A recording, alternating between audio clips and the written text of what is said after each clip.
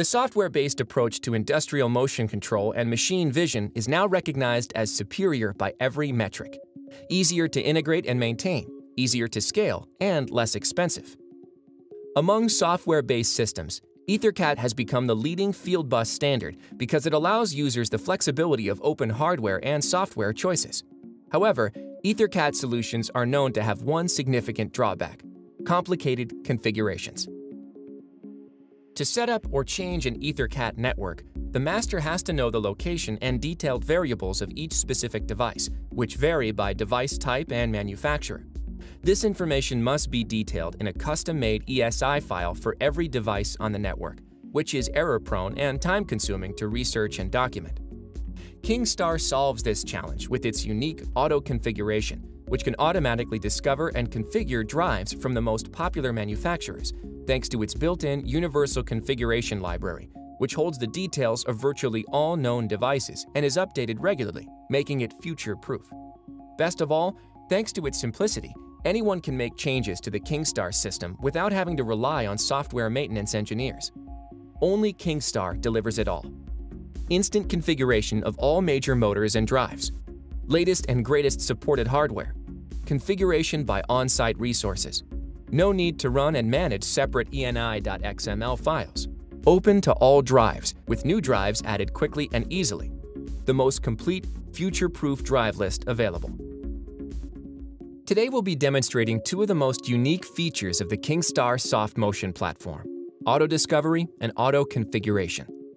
We're working in a C# application that is using the KINGSTAR API. I simply click Connect and it starts exploring the EtherCAT network to automatically discover what's out there.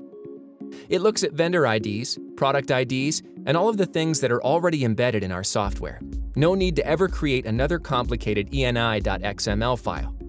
The results are already in. Here we see all details on everything that is on our network. Here is the Yaskawa drive, and we can enable that by just clicking here. And here we see Copley amplifiers, with no physical motors associated with them. Next, let's demonstrate how easy it is to configure and add more equipment to an existing network. We simply hit Disconnect. And let's say we have another subassembly with an XY theta. All we have to do is hook in one simple Cat5 cable and then simply hit Connect. And KINGSTAR does the rest. It's now going out and automatically rediscovering what's out there, looking at vendor and product IDs, doing the DC synchronization, establishing timing between them, everything. It's going to show us 3 more drives, and here they are. There's our original Yaskawa. We can click Enable and Start, and right now that motor is spinning at 60 RPM.